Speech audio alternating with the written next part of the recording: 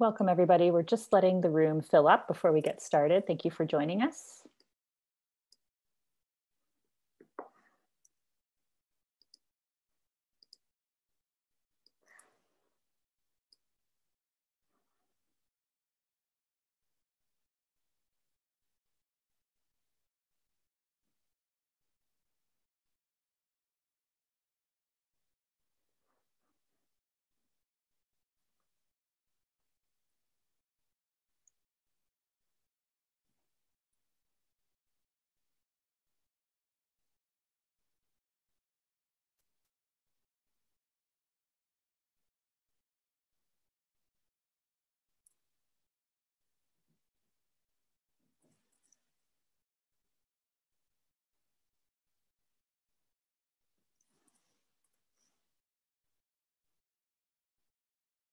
Just giving it one more minute in case there's any latecomers.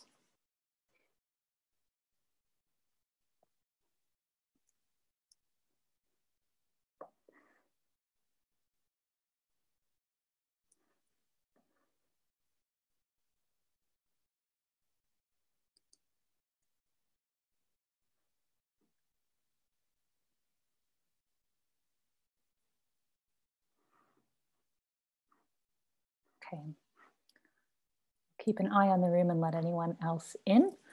Good evening, everyone, and welcome to tonight's very special event with Joel Hockman and Sue Smeding, who will be speaking on the powerful impact of family research into the Holocaust and what the impact of this has been on their lives. My name is Christine Schmidt, and I'm the Deputy Director and Head of Research at the Wiener Holocaust Library. And I wanted to thank you all for joining us for the first of a new event series we've called Excavation, Confrontation, and Repair, Family Histories of the Holocaust.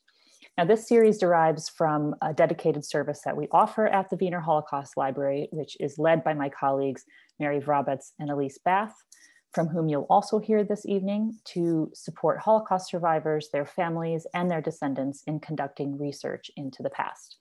Since 2013, the library has operated a full copy of the International Tracing Service digital archive, which is housed in its original format in Bad Arolsen, Germany, and which is now called the Arolsen Archives. And there's a considerable number of these documents which are now available on the Arolsen Archives website, which I'll put into the chat shortly, unless one of my colleagues beats me to it.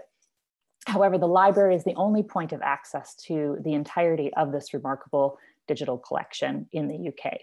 And we've also gained considerable expertise in helping people navigate its vast holdings and pointing them to other resources to support their research. The inquiries we receive have ranged from survivors seeking documentation to support insurance or other claims, to those who've lived only with the bare outline of what happened to their families during the Holocaust. Others have come to us seeking connections with living relatives and descendants in an attempt to repair the brutal destruction of family ties by the Nazis and their allies during the Holocaust. So tonight we'll hear one such connection made by Joel Hockman and Sue Smeding, who will be in conversation with my colleague, one of the library's senior International Tracing Service archive researchers, Elise Bath. My other colleague, Mary Vrabetz, who is also a senior ITS archive researcher, will be helping to field questions after their formal remarks. So we actually invite you to keep an eye out for upcoming events in the series, which will include practical advice on getting started with your own research and the resources we have available to support you at the library. And we're also planning on providing writing workshops and other opportunities to get involved, which will be announced in the coming year. We've conceived this series as an opportunity for researchers and families to discuss and reflect on the process and meaning of delving into the past. And I'm very much looking forward to tonight's conversation and to your questions. So before I hand over to Elise, just a couple notes of housekeeping. Your microphone is going to be muted for the entirety of the evening. So when you have a question, please feel free to drop it into the chat box at the bottom of your screen, and we'll be happy to take those at any time. We are recording this event and we'll be loading it onto YouTube at a later time, but your screen is not going to be visible on the recording. But we'll also be sure to read out your first name only in the Q&A. And finally, we do have automated closed captioning available, which you can toggle on or off at the bottom of your screen using the ellipsis and the more feature in Zoom, choosing to include subtitling. So without further ado, I'm going to hand over to my colleague, Elise. Thanks, Christine. Hi, everyone, and welcome to this evening's event. Thank you very much for being here with us. After Christine's very thorough introduction there, I don't want to rehash old ground, and I'd like to get on to Joel and Sue speaking as soon as possible, because that's sort of the meat of this evening's event. We've been working at the library with Joel and Sue for a little while now, on and off. They're being very patient with me as I'm sort of trying to do research with them. And I've been deeply impressed by their tenacity, both of them, I have to admit, and by sort of the wealth of resources that they've independently contacted, and all the efforts that they've gone to in their own research, which has obviously paid dividends for them, as you'll hear shortly. So for the format for the rest of this evening, Sue and Joel are both going to speak now and present sort of their perspective on the research that they've carried out. And then we're going to open it out into a more broader conversation where we're going to reflect on some of the thematic issues that this sort of family research raises. So without further ado, I'm going to hand over to Sue first of all. So Sue, if you'd like to unmute yourself and start speaking to the group, that would be lovely to hear from you. Okay, can you hear me? Yeah. Okay, hi. This is really quite surreal, I have to say, not only talking on a webinar, but also for the Wiener Library, but also with the title as family. I'm now at an age, so I'd like to say middle age, and I grew up thinking I had no family. What Joel and I thought we'd do is really aim towards a certain date. That date for us is the 15th of June. So we're both going to give a little bit of a history as to how we got to that date. I'm the daughter of Liesel Lichtenstein. She was on the Kindertransport from Vienna. She was put on the train. She actually celebrated her 7th birthday on the train from Vienna. She was taken in by a family in Birmingham. Unfortunately, that family didn't treat her very well, so she was taken to another family.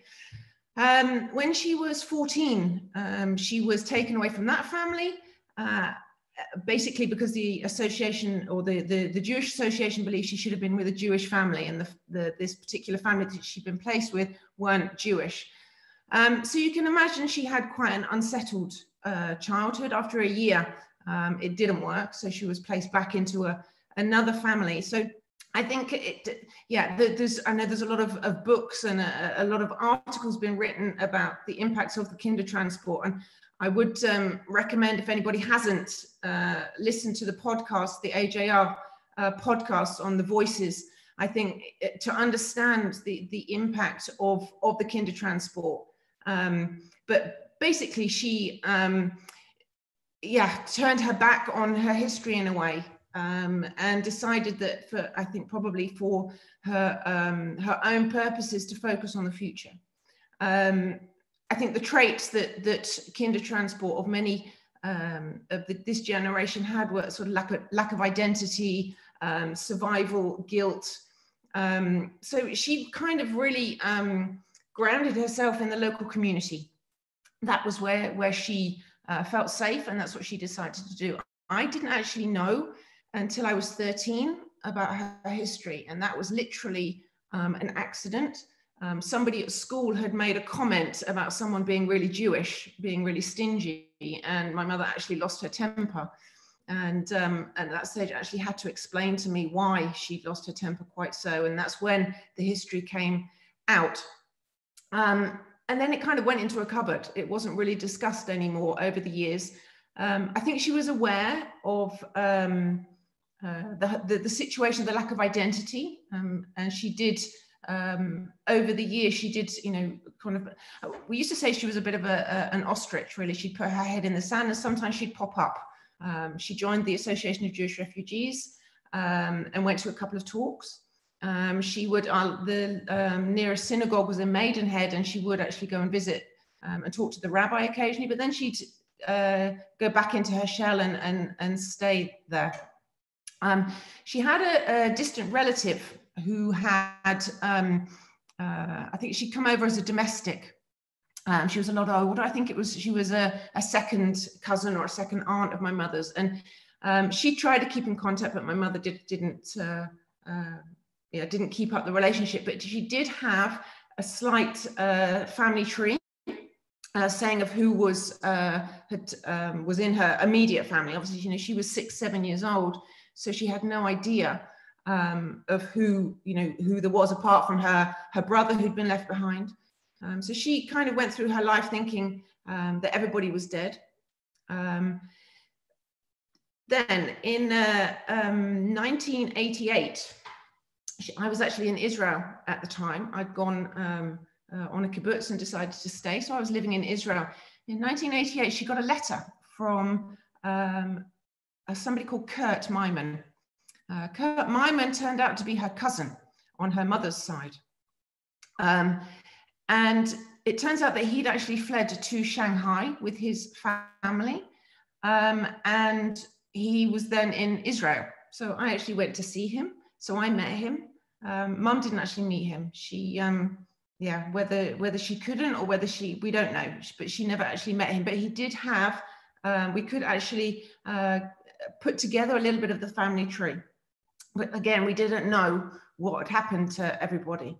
And then in about 2013, she made the decision that she wanted to go back to Vienna. So we went to Vienna. Suddenly everything became very real to her. She, underneath, if anybody here is what that is in Vienna, there was one synagogue that had survived, and all the archives were underneath this synagogue. And they, suddenly she saw everything in black and white. You know, suddenly there were computers, and so she could see what had happened to everybody. And she had it in black and white that everybody actually had been murdered. Her father was on the first transport out of Vienna to, on the Nisco transport. That was the first transportation out. Her mother and her brother had been sent to Malitrostanich. Her favorite uncle had been sent to Auschwitz, and grandparents on both sides had been sent to Theresienstadt, and nobody had survived.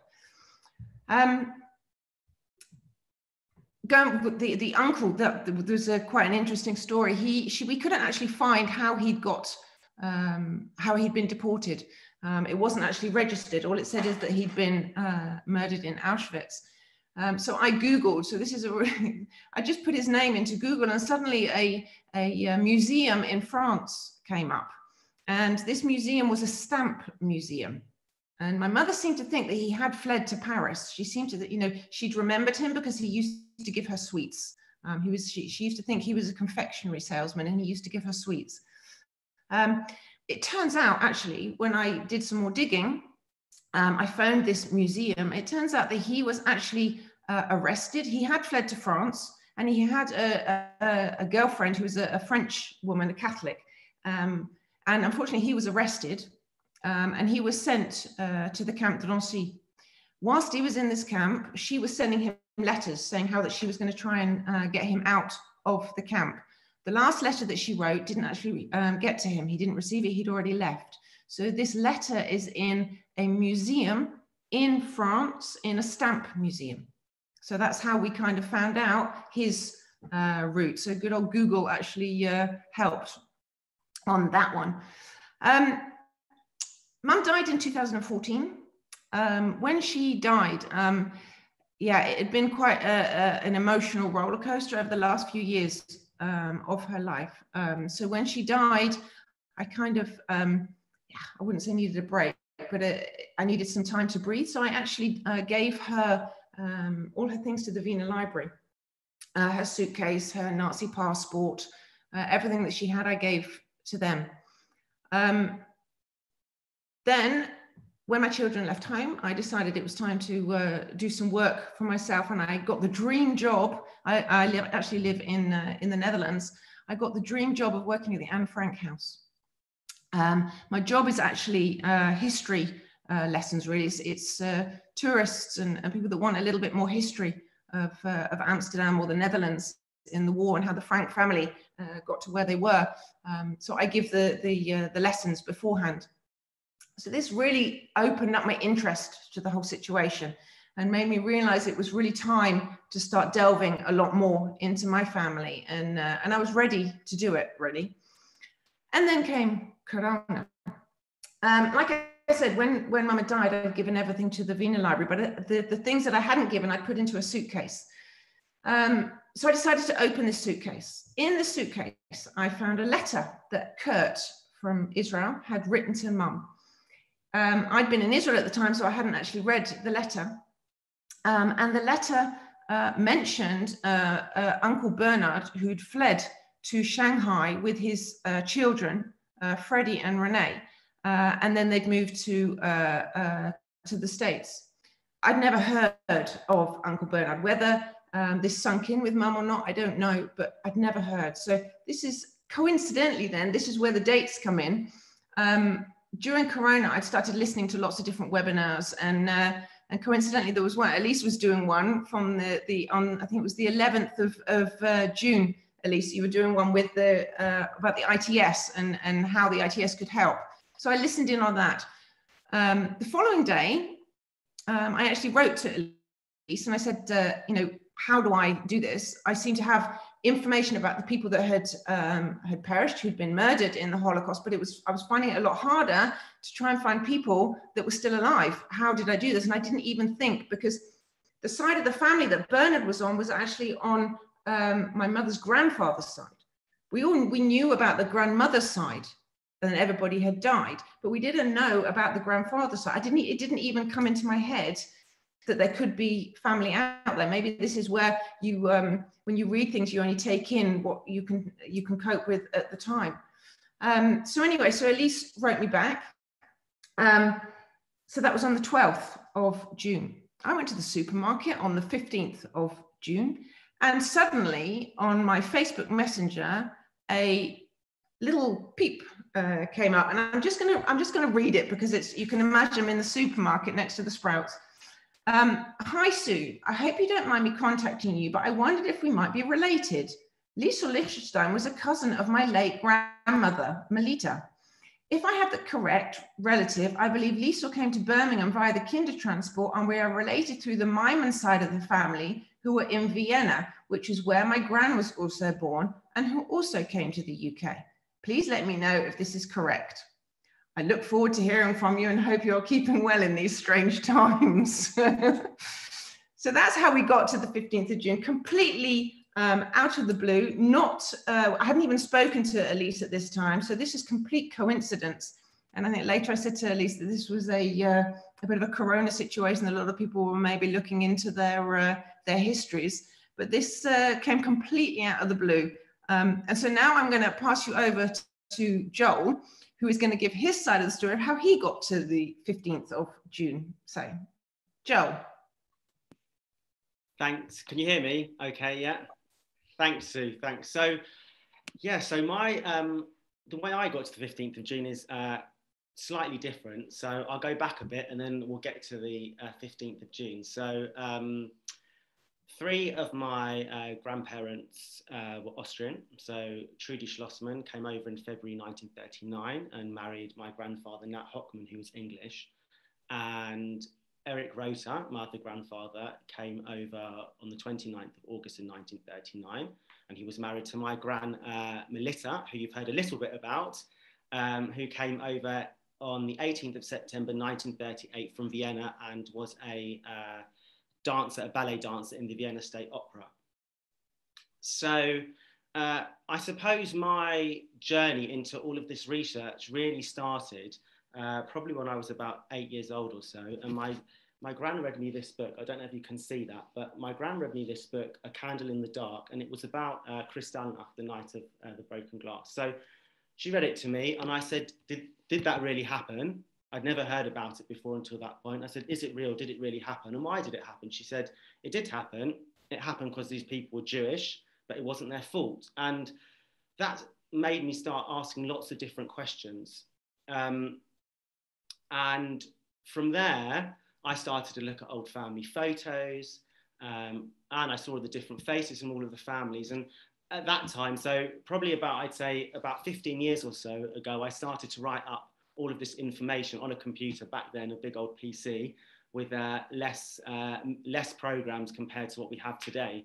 And it was really from there that my interest developed, and I went to live in Germany for a little bit. And when I was in Germany, I was living in Berlin, and they just opened the memorial to the murdered Jews in Europe. And my gran came to visit me. She was already, I'd say, in her 80s, and there was an option to search for relatives there, and we found the Yad Vashem documents that people submitted after the Second World War when they were looking for their family members who'd disappeared or perished. And we saw those documents. So that was quite emotional, because I think she hadn't seen those documents for many, many years. And from there, that made me want to continue my research. And I then contacted Bad Arolsen, the archives, and the United States Holocaust Memorial Museum. And that's kind of the journey with all the different organizations to begin with. And then my gran had always been a member of the Association of the Jewish Refugees, and there was an event at the Wiener Library. So we went along. I'm not sure if she came, but we went along, and we met Christine, and we did a bit of research afterwards with Christine. And more recently, I've been in touch with Elise again, doing a bit more research. And my interest in research developed, and I think Sue and I were talking the other day. It's amazing, and you mentioned briefly that you look at a document and you think you've got everything from it, or you look for something and you think you've got everything from it, and then you look again and you find out more information.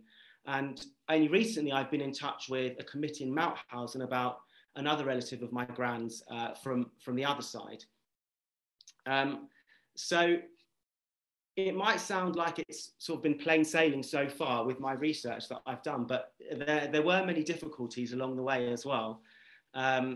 My mum and my gran went to Krakow in Poland to try and find out about some of her relatives from her mother's side. And it was before Krakow joined the EU, and it was much harder to get hold of documents. Not everything was digitalized as much as it is now.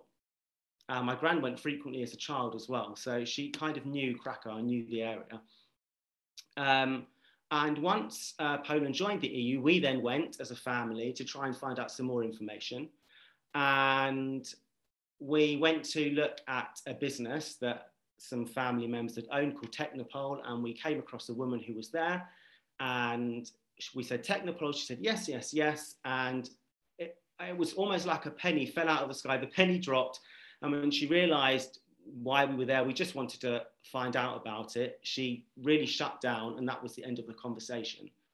So we came across many different experiences through the family research.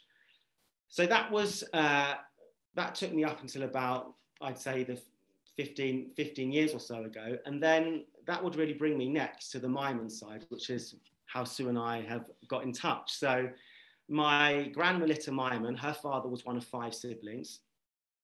And one of the children was Kurt Myman, who Sue's already mentioned. And now he seems to have known all of the different relatives, but unfortunately, and we don't know why, he never managed to piece it all together or let everybody know. He did get ill at one point, so that could be the reason. Now, so my gran was in touch with this relative, and she was in touch with a cousin called Mariana as well, and Freddie and Renee, who were in Canada. Now, it sounds like there's quite a lot of Mymans and that everyone was in touch, but everyone was so far away, and it never really seemed like such a big family that it is now. It just didn't really seem like that. So during lockdown, I decided I would type up a bit more information.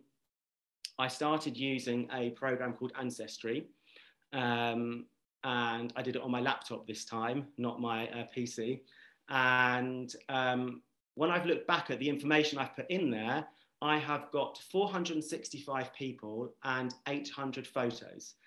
So I think if someone would have told me at the beginning that that's what you would have ended up with, there is absolutely no way that I would have started. But here we are. So I typed up and put all of the information in, and I got a contact from a woman called Judy, who knew some of the cousins in Canada. And from there was a connection going on there. And then I was looking at different strands of the tree that hadn't been pieced together and we didn't know about. And I decided I wanted to find about Liesl, Sue's mum. I now know it's Sue's mum. Of course, at the time I didn't.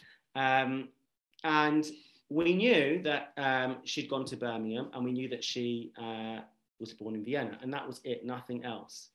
So I contacted the Wiener Holocaust Library, and I said, I have an elderly relative. I don't know if she's alive anymore. All I know is that she came over with the kinder transport. Can you help? So they directed me to World Jewish Relief, and I gave the name, and they did some research for me, and they got back to me, and they sent me a photo. So I had one photo of Liesl in a family album, and I was comparing it with this photo that World Jewish Relief had sent me. Now, I don't know if you've seen black and white photos, but as far as I'm concerned, most people in black and white photos all look the same anyway. So it was quite difficult to decipher, but I thought I would just have a go. So I carried on.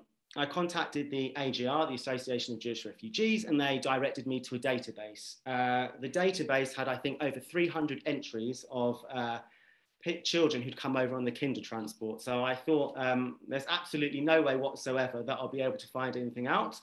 But I persisted.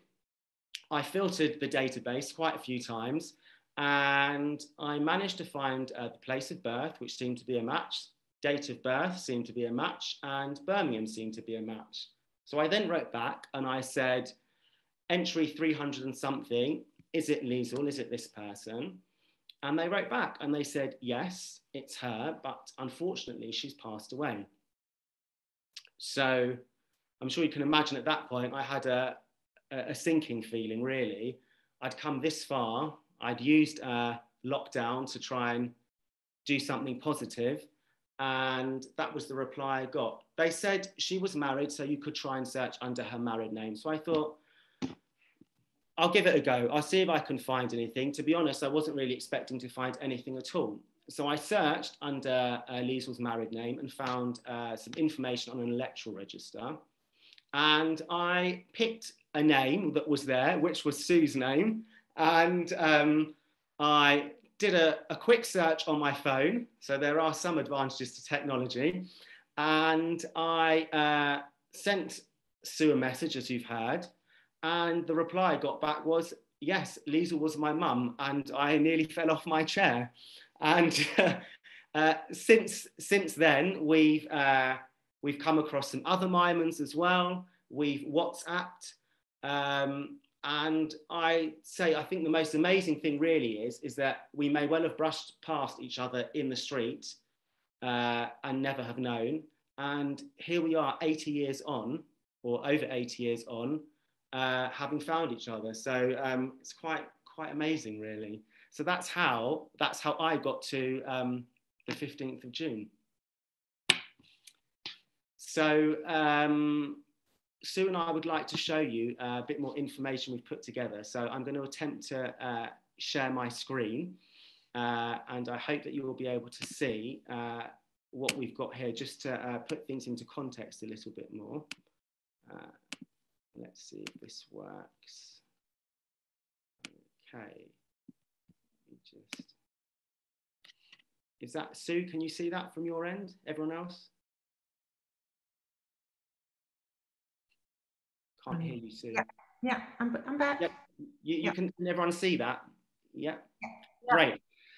Okay, so many years of research, and to put things into context a little bit more, this is where we've got to so far. So at the top, I hope you can see my cursor. You can see Gershon Myman. So I suppose you could say it's his fault, really, that all of this started. He's the one who's responsible. And he was married to Leah, Kimmel or Kummel. And then there are the 5 siblings that we know of. So Leo, Ignaz, Sally, David, and Bernard. And there are 2 others as well that we are not really sure about yet, are we, Sue? No, we don't. We're not sure if they're related. Nobody seems to remember them, but there's some coincidences that they could possibly be related, but we're still looking into that. And you can see, so the family started in Chortkov. Sue and I spent a long time talking about Chortkov as well. Because it used to be Ukraine, but apparently it's now Poland. And we wanted to kind of take you on the journey of how they got to Vienna, what we know. We know that Sally Myman was in Poland, and she didn't manage to escape Poland. But we're going to really look at David Myman, who would have been my great-grandfather, and Leo Myman would have been... my great-grandfather. That's right, exactly, yeah. So, Sue, do you want to go? Yeah, so what we were able to find, this is a register of all Mymans in Vienna from, like you see, 1904. There's actually 4 or 5 sheets of this, but we put the first one and the last one. We don't know when they actually came to Vienna. We're assuming it was the end of the 1800s when the pogroms were happening, but my grandmother was actually born in Vienna in 1900, so they came around that time. But you can see as the time goes on, they actually started up businesses. So Leon, or Leo, is my great-grandfather. He had the poultry shop, and Moritz, you can see, was an architect. So you can see over the years what they were all doing. David was actually an architect as well, so that's where this is wrong. He wasn't an real estate developer. But anyway, if you go on to the next one, which is then going up to 1939, you can see that everybody is listed in 1938, but then in 1939 is only my great-grandfather, because in 1938 the rest of the family fled to Shanghai and the UK and so forth. It was only Leon, or Leo, that stayed in 1939 after Kristallnacht, and obviously he was the only one of the siblings who didn't escape. He didn't get out. So, but it's quite interesting to see what they were all doing at the time. Joel? Yeah. Do you want to say something? Yeah. No? Okay, and this is, like I was saying, that I only knew, or Mum only knew about this side of the family. So this is where you can see Brindle Cherry. So Mum, I think, Joel, Brindle Cherry, she said that was my great-grandmother, Mum's grandmother. I'd known about her side of the family because that was the side of the family that the distant cousin who'd come over as a domestic to the UK, she knew about. See, what I never, and I don't know why, it's one of these things, why didn't we look into it? But I never even considered Leap, or Leo's side of the family. I think I don't know why. It just, this is what Mum knew. But of course, she was 6 years old. She wouldn't have even known that her grandfather had family. So we tried to look into the Liechtenstein family, so there was nothing there. And so the Myman, we hadn't considered it. So and this is all we knew, and everybody had, she just thought everybody had died. And there was quite a big age gap between your mum as well and my gran, wasn't there, as well? Yeah. I think about 13. Yeah, that was the difference. See, Leo was some 19 years older than your great-grandfather, so there was a big age gap. Yeah. So, so here you can just see it a bit more clearly. So there we have Gershon once again, and you can see the 2 of the siblings, so David and Leo, brothers. And then if you go down, so my gran, Melita, my Oma Melita, was first cousins with Bella. And then we go down to the next line, and there's Liesel, who was actually on the same line as my mum. And then Sue and I, who are on the same line. I think we worked it out eventually, didn't we? Obviously the same age, hey, Joel? Yes. We're the same generation, hey, Joel? Yes, exactly. Yes, we are, definitely. And I think we worked out, didn't we, Sue, that we're fourth cousins. I think, is that correct? We're 4th cousins, yeah. Yeah, so it gets a bit confusing, but that's the link. And then we just thought this would be really interesting to see. So we spoke about the siblings here and their partners there. And then if you go to the next row down, you can see all of the cousins. So there's Judith and Renee and Freddie, Melita, my grandmother, Steffi, Greta, and then we go on to Toldi, Arthur, and Bella. Now, many of them went all over the world, as you can see, to Shanghai, Florida, Italy, Canada, Israel, England, but some of them didn't, did they, Sue?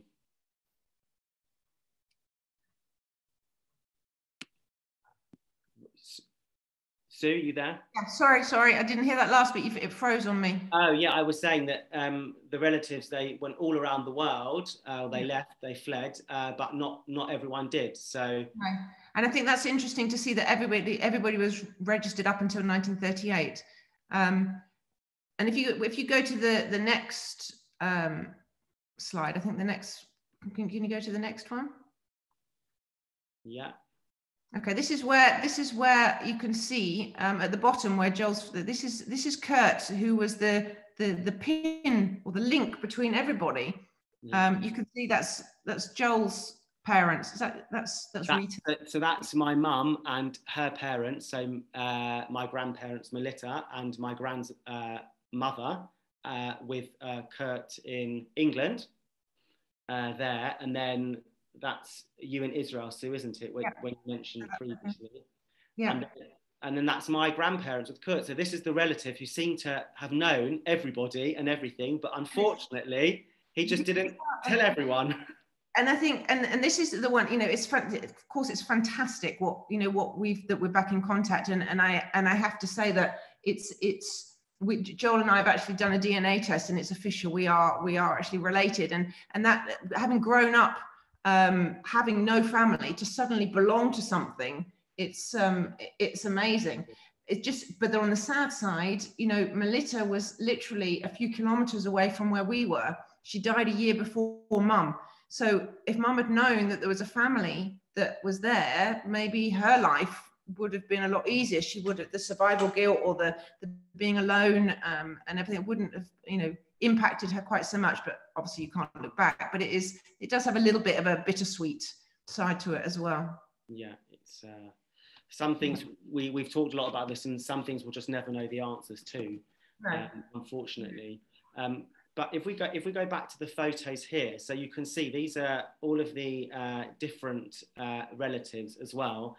And I hope you can see my cursor on this one. So this is 3 of the brothers.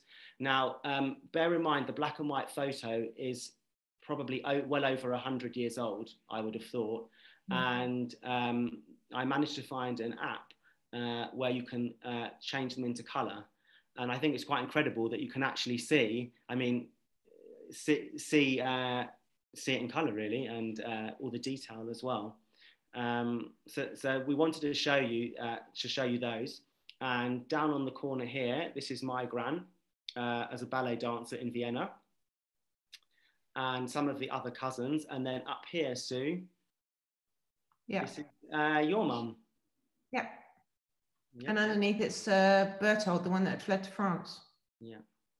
And this is actually the photo that I had in the album, of course, in black and white, and I got it put into colour as well. So that's the one photo. Because Kurt had also, Mum didn't have any photos of herself or the family. So all the photos that I have are actually photocopies that Kurt had sent Mum. Photos of when she was younger and of the family. So that's why we've got photos of the family, because Kurt had them. Yeah. So then we go on to this one.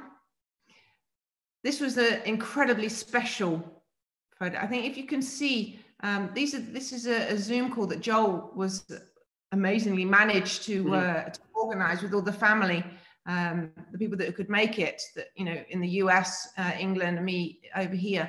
But I think the special thing is in the middle there next to me, you'll see Renee.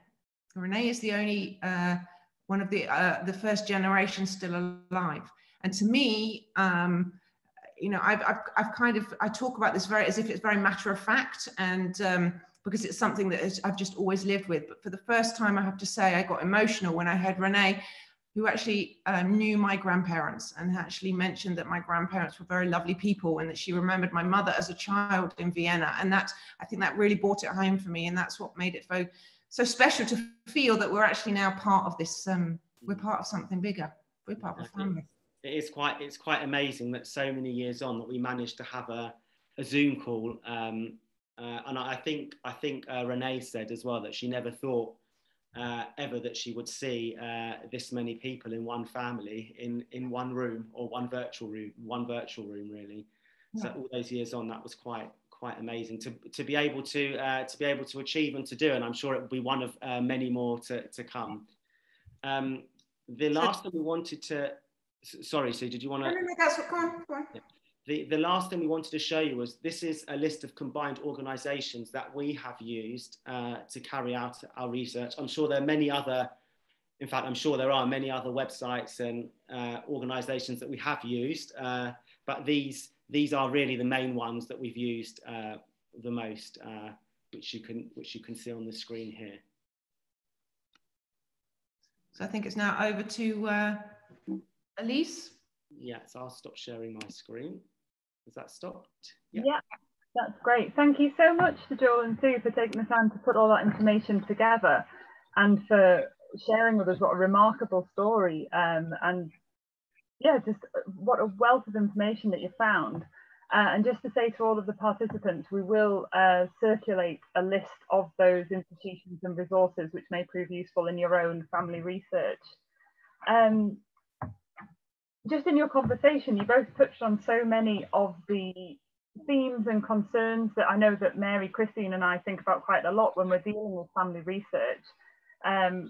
And such a real wealth of information. You've almost created your own archive there. I think, you know, the Wiener Holocaust Library might be in trouble if you're just thinking about our audience here tonight, and I'm sure a lot of them will be carrying out their own family research. They may also have hit dead ends. You know, there may not be as much information for everyone out there as you've been able to find. And that's what got me thinking about this, the human cost of this research on the people who are doing it. And Sue, you mentioned sort of needing a break from everything after your mum had died, you know, and these tiny sort of details, like one thread that you pull that just expands and it becomes a bigger and bigger and bigger, almost endless seeming quest for information.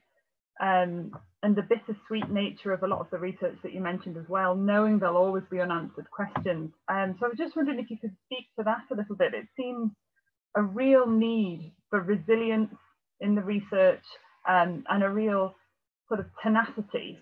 And I was just wondering if you could sort of speak briefly to that, how you dealt with that. You must have had days when you just thought, oh, I can't do this, I give up. And how did you sort of work through that and continue?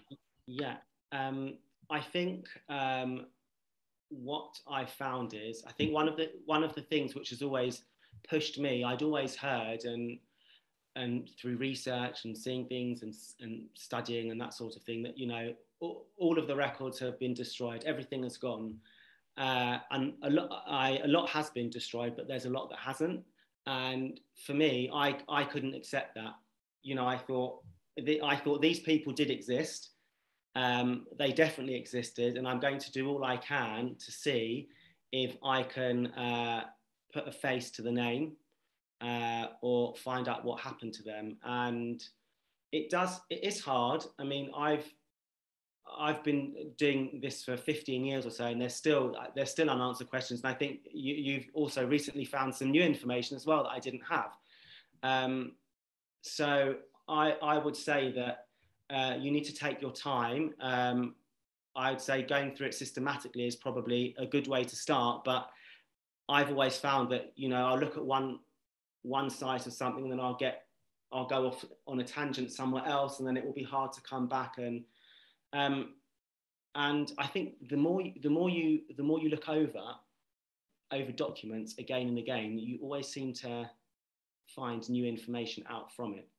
That might sound silly, but new things always come out from a document, I've found.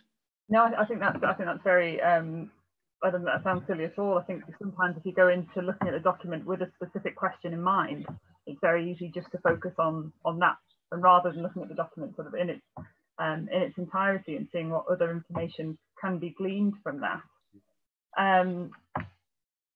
Yeah, and I do think though it is worth reflecting on whether, even if the research that you carry out looking for a relative, even if it is unsuccessful, even if there is ultimately no trace of a person, even the act of carrying out the research is in itself, even if ultimately unsuccessful, a form of commemoration and a way of keeping people in mind. There are so many victims of the Holocaust for whom there is no trace, for whom there is no documentary trace of their persecution. But the efforts to undertake that research to try and find them, I think, have a value in and of themselves. But yes, and thinking as well about identity, I think, Sue, you were talking about, well, both of you have mentioned lockdown as being a real sort of time for reflecting on this process. Mary, Christine and I, we've seen a real upsurge in requests for information during lockdown. Anyone in the audience who's waiting to hear back from me or us, I apologise, do bear with us, please. What do you think has caused that? Do you think it's just been people have literally had the time to go through documents or to reflect? Or do you think there's like a broader issues of reflecting on who we are and what our identity is while we're all sort of sitting at home? Sue, you're still muted, Sue.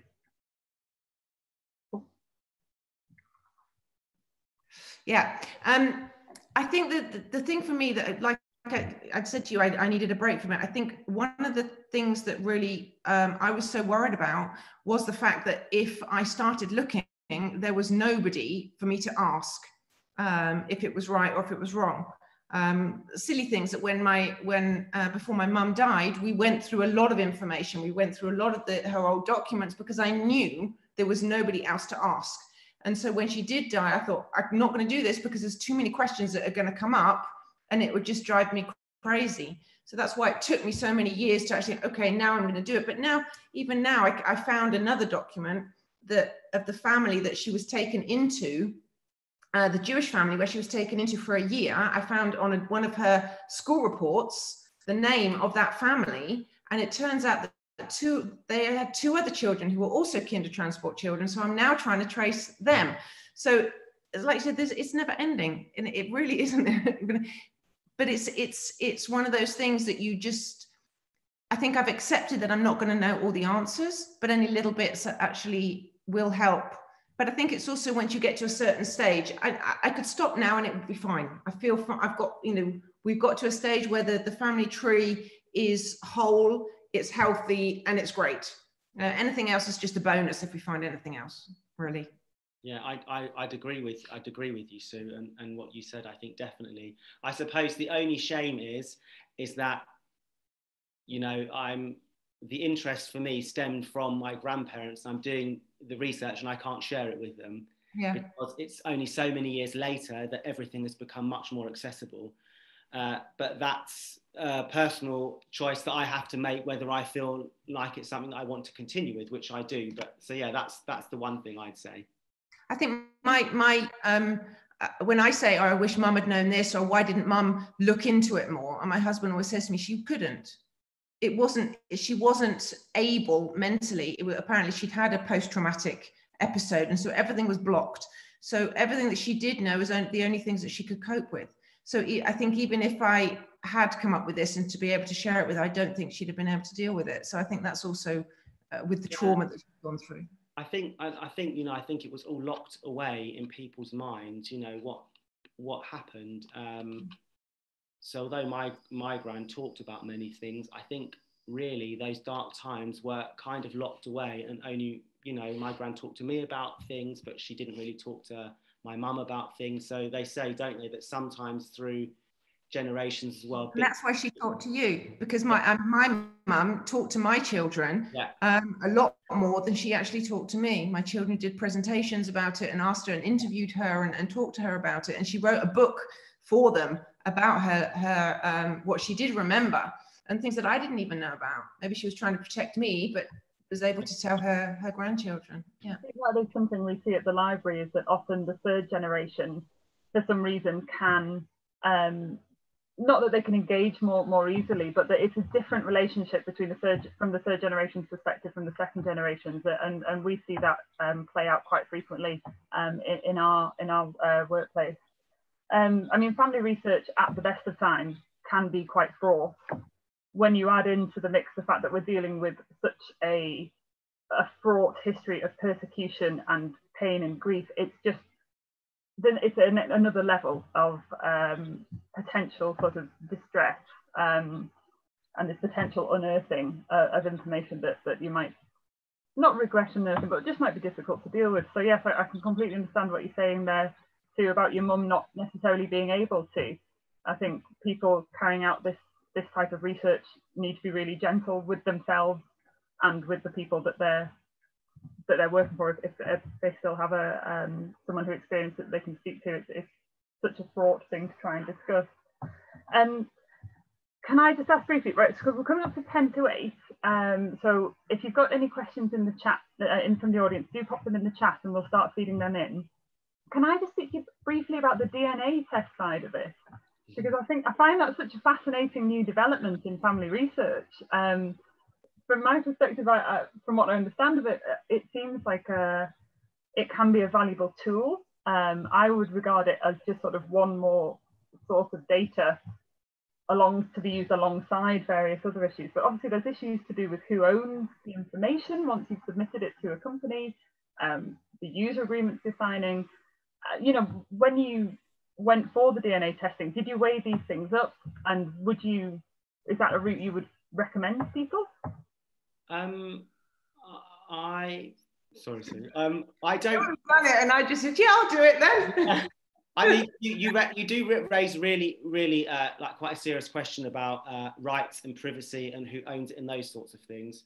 I think for me, the reason I was curious to do it was because having had family, and quite a large proportion of my family, who were born in another country and then had to flee, and so many unanswered questions, and that was the reason why I wanted to do it, and I thought it would be quite something unusual to do, quite amazing. I mean, I have to say, it matches you up with thousands and thousands of people, so I couldn't tell you whether we or I are actually related to them right at the bottom of the list, but I mean at the top of the list, yes, that you can see that you are actually related. It's quite incredible, really.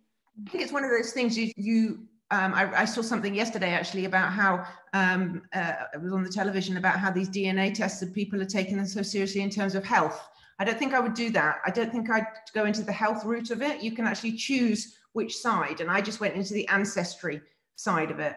And for me, it was interesting because, it shows where your family are from, and I can see that all the family, my father was from Birmingham, from that side, so you can see that, and you can see that my mother was from Poland and Ukraine, and it's very interesting to see that side of it. And then, of course, the official that I am of Joel's family. For me, that was, it's one of those things you can think too much about, and you think, oh, maybe it wasn't, but yeah, for me, it was worth it. But like I said, I wouldn't do the health side of it or that kind of it. It was just really more the ancestry.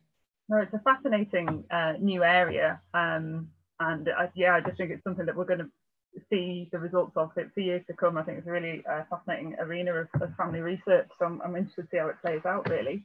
Yeah. Just as one of the things that kept striking me as you were going through the presentations was how much information you found.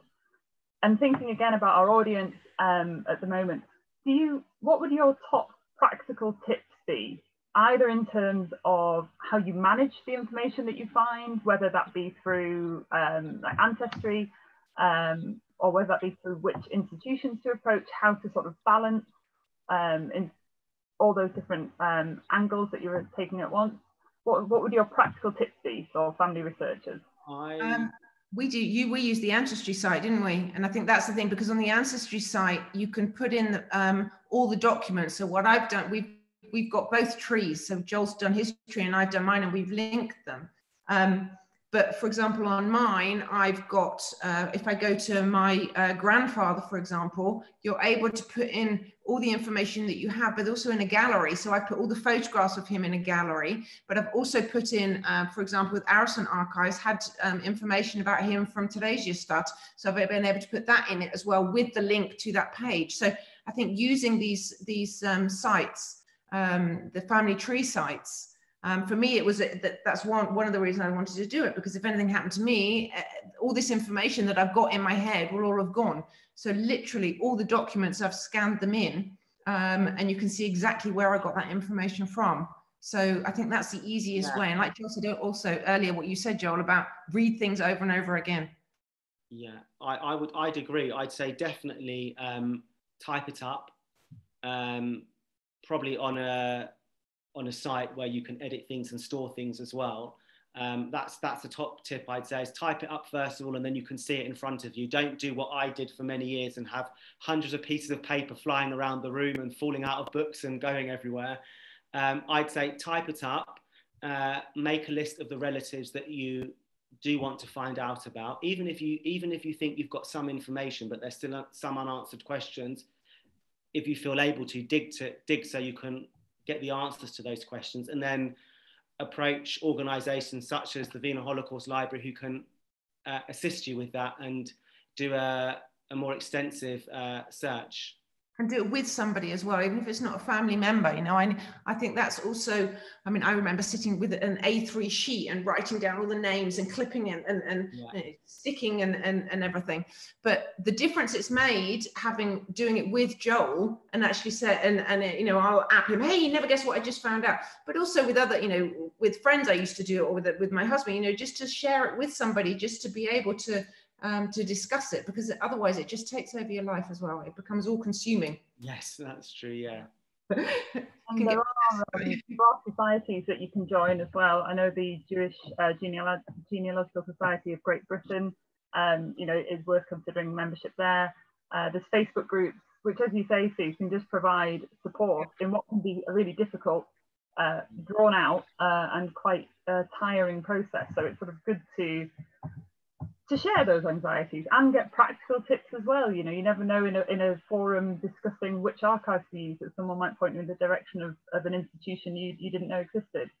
So I would agree with you there, Sue, that approaching, you know, get as many people involved as you can, basically, I think. Yeah.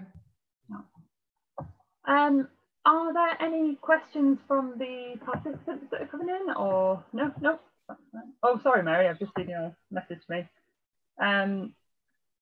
So yes, I think now, because we did want to wrap up for 8ish, and it does seem that we're sort of coming on to that point. Is there anything finally that anyone would like to add to the conversation? Just thank you for letting us share our story. Yeah, I suppose. Yeah, thank you very much. No, absolutely not. Thank you to you and Sue for taking the time to put together your presentation and for speaking with us, and for your patience while we sort of work with you on this as best we can. And thank you everyone as well. Stalk you now. That's the problem. We'll just keep stalking you now with more information, more questions that we've got. I'll look forward to the email. I just hope as well that everyone, thank you very much for attending this evening. As I said, we are going to circulate a list of resources to all attendees here. So if you're looking for sort of very practical tips on where to get started, hopefully that would be useful as well. I hope it's been interesting. I hope you've been sort of inspired by what can be found sometimes. And we are here if you are wanting research to be done into your family's experiences. It's always worth getting in touch with us, and the details for that will be available in the information we're going to circulate as well. So I think now, thanks once again to Joel and Sue, thanks Christine and Mary, and thank you very much to everyone for coming. Good night, everyone.